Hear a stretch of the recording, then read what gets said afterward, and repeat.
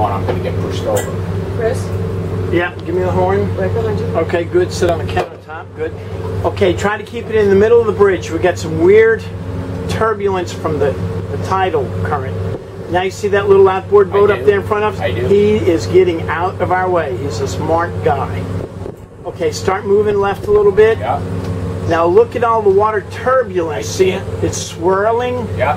That's going to grab us and knock us silly. So that's why we need the speed. We're also running down current. And you'll feel a little bit at this first car bridge, but when we get to that second bridge, the railroad bridge, it'll be extra weird.